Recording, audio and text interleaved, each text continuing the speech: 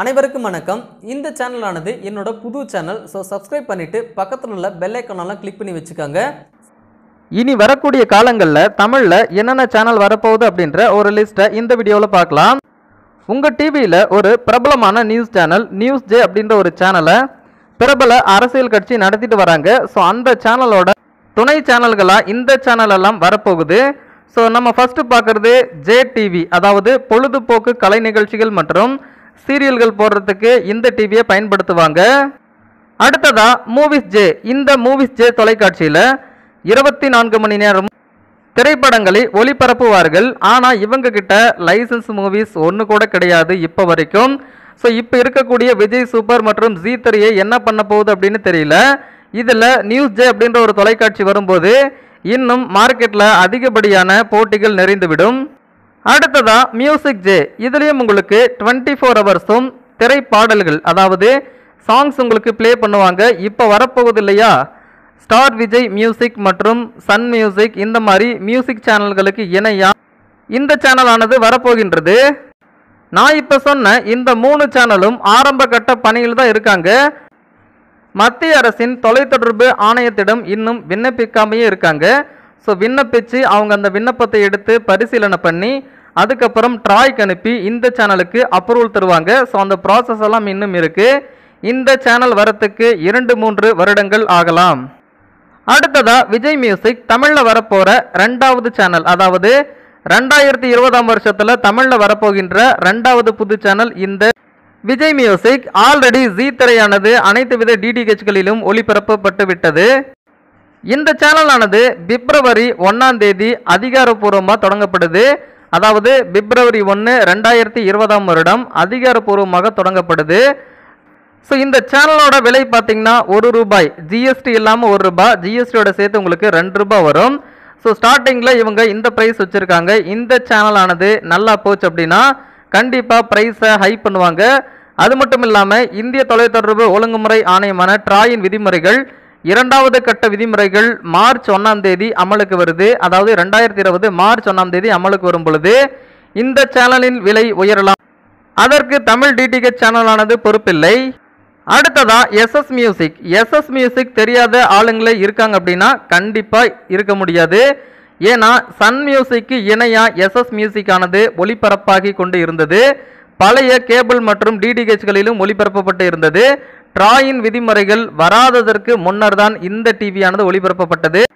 இன்னும் செல்லமாக சொல்ல வேண்டும் என்றால் 90 கிட்ஸுக்கு ஒரு விருப்பமான சேனல் என்றே சொல்லலாம். இந்த வீடியோவை பார்த்துவிட்டு 90 கிட்ஸ் கண்டிப்பாக இந்த வீடியோக்கு கீழே இருக்க கமெண்ட் பாக்ஸில் கமெண்ட் பண்ணுங்க, இந்த சேனலை நீங்கள் எப்படி விரும்பி பார்த்தீங்க அப்படின்னு. ஒரு சில தவிர்க்க முடியாத காரணங்களால் எஸ்எஸ் மியூசிக்கானது இந்திய தொலைத்தொடர்பு ஒழுங்குமுறை ஆணையத்தால் தடை செய்யப்பட்டது. அதன் பின்னர் இந்த சேனலை லான்ச் பண்ணுறதுக்கான எந்த ஒரு முயற்சியும் எஸ்எஸ் மியூசிக் நிறுவனம் எடுக்கவில்லை. இதனால் அந்த சேனலானது ஒளிபரப்பு நிறுத்தப்பட்டதை அப்படியே விட்டுவிட்டது. மீண்டும் உலகத்தரம் வாய்ந்த தொழில்நுட்பத்தில் தொடங்க உள்ளது. இதற்கான அங்கீகாரம் ட்ராய் நிறுவனத்திடமிருந்து வாங்கிவிட்டது இந்த எஸ்எஸ் மியூசிக். கூடிய விரைவில் அனைவருக்கும் அனைத்து டிடிஹெச் மற்றும் கேபிள்களிலும் எஸ்எஸ் மியூசிக் என்கின்ற ஒரு மியூசிக் சேனல் ஒளிபரப்பப்படும். உங்களுக்கு ஒரு சிறிய சந்தேகம் இருக்கலாம், இது இலவச சேனலா அல்லது கட்டண சேனலா என்று.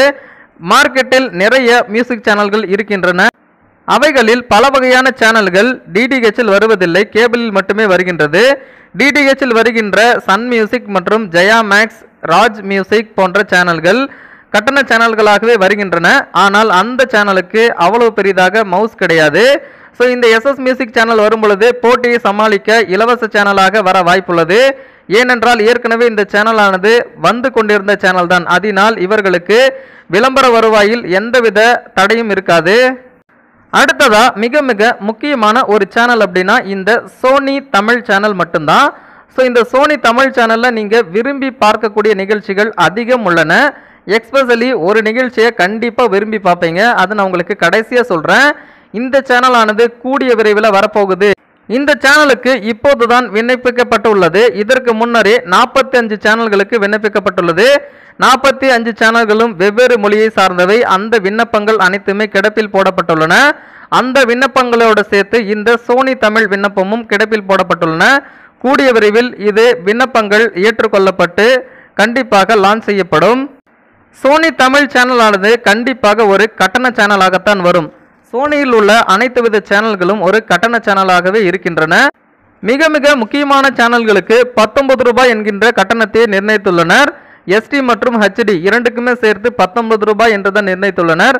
எடுத்துக்காட்டாக சோனி 10-1 19 ரூபாய் வரும். அதுவே சோனி 10-1 HD 19 ரூபாய் வரும்.